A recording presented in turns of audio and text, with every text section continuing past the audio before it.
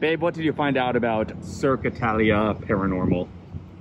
Goth clown titties. I found out that it's less really horror, more like outright creepy with boobs.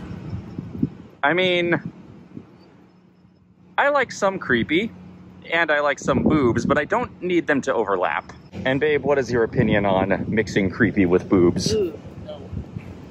You prefer them separate but equal? Yeah, it's like I'm not a horror person in my personal life or in my public-facing life.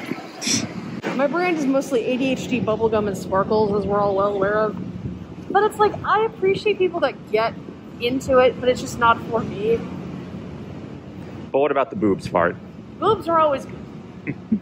we are, in this household, we are pro-boob. But like, there are times you don't want to mix your chocolate with your peanut butter. That's all I'm saying. Sometimes you just want to have a Hershey bar. You're gonna need to use a different metaphor because I always want to mix chocolate with peanut butter.